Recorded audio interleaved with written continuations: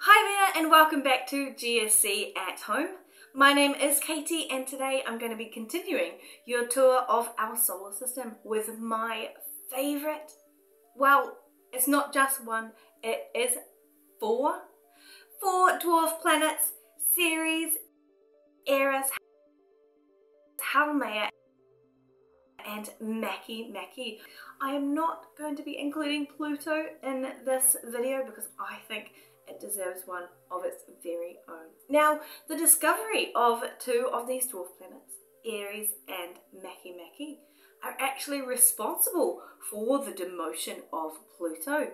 Well, maybe not them themselves, but the International Astronomical Union. It's a group of astronomers who are the authority on naming and classifying celestial objects or objects in space. And we kept finding lots and lots of planet-like objects out there in our solar system. So many that we couldn't call them all planets. So we had to come up with a new classification. And that's where the International Astronomical Union came in. And they made up some rules for a planet. What makes a planet a planet? Now, in an earlier video of GSC at Home, Veronica and Natalie told us exactly what those rules are. So let's have a look. Well, you've got to follow 3 rules to be a planet. We have 8 planets in our solar system, but we also have dwarf planets. So we have to think about what actually does make a planet a planet. You've got to follow 3 rules, okay? Rule number 1, you've got to be going around something, okay? Something in our solar system. Do you know what it could be? Is it a star? It is a star, the sun. So you have to be going around the sun to be a planet. Number 2 is that you have to be big enough to pull yourself into a nice round ball. We call this hydrostatic equilibrium in science. That's a fancy word. And you've got to make sure you're big enough to be in a nice ball shape. So what is rule number 3? Rule number 3 is that you have to be the boss of your orbit. You've got to be what we call gravitationally dominant. You have to have cleared a path out of your way. And all of our 8 planets have done that. They've made quite clear paths. Sometimes Jupiter pulls things into its path because it is so massive, but we let it get away with it. But Pluto lives in a place called the Kuiper Belt, and lots of things live in the Kuiper Belt, things like comets. So there are lots of things out there. It hasn't cleared them all away, so it's not gravitationally dominant. So it does not pass the 3rd rule, so it is a dwarf planet.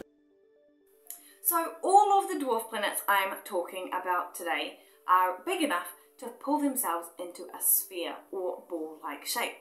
They all orbit a star, our sun, but none of them are strong enough gravitationally to clear their path, and that's why we call them dwarf planets. Ceres is the closest dwarf planet to our Earth, and it's the only one that orbits in the inner solar system. The inner solar system is everything inside the asteroid belt. That includes Mercury, Venus, Earth, Mars, and the asteroid belt itself. The 3 others, Eris, Haumea and Makemake, they orbit in the Kuiper Belt, which is past Neptune towards the edge of our solar system. Now, both the Kuiper Belt and the asteroid belt, they are full of other stuff. Asteroids, meteors, comets, ice, rocks, and none of our dwarf planets are gravitationally strong enough to push these other objects out of the way, and that's why we call them dwarf planets. The other things that they have in common are that they are all terrestrial or rocky, like our planet Earth. Eris, Haumea and Makemake, they are also covered in a layer of ice because they're in the Kuiper Belt, and the Kuiper Belt is very far away from the sun and very cold. None of our dwarf planets, as far as we're aware, have atmospheres, which means they're not protected from those other objects around them, and sometimes they get bumped into.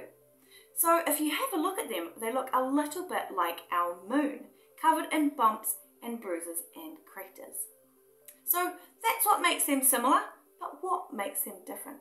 Well, let's start with Ceres.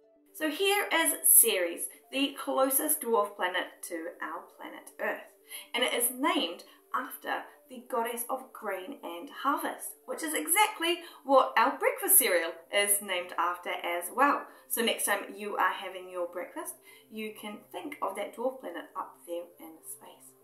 Ceres is pretty special because it doesn't have any seasons.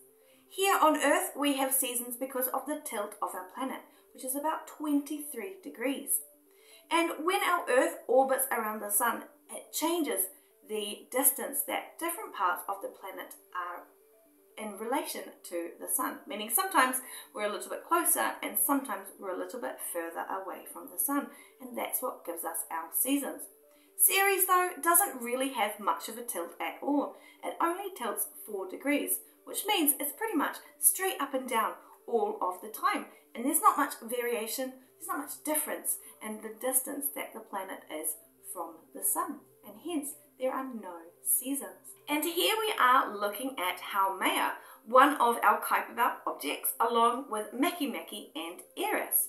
Our Kuiper Belt objects live in our Kuiper Belt, and Haumea is pretty special because it's the only Kuiper Belt object that we know of that has a ring system.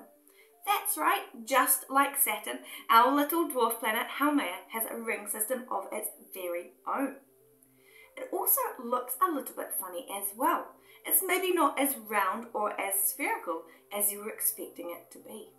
It's what we call a Jacobi Ellipsoid, and it looks a little bit more like a rugby ball. But don't worry, it is still round enough and spherical enough to be classed as a dwarf planet. Next up we have Makemake, which was discovered in 2005. When it was first found, we were calling it the Easter Bunny. Its discovery, along with Eris, was what led the International Astronomical Union to come up with the new classification of dwarf planet.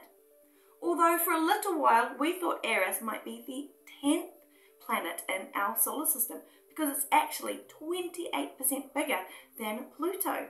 But instead it is a dwarf planet along with Makemake, Haumea, Ceres and of course Pluto. By and far though, my favourite fact about Eris and of all our dwarf planets is the fact that on Eris it snows. And I love snow, which is why it is my favourite of all of the dwarf planets. So there we go, a quick talk and tour of our dwarf planets. Which one was your favourite and which was your favourite fact? Let us know on Facebook or Twitter. Otherwise, thank you so much for watching and we'll see you again tomorrow for another episode of GSC at Home.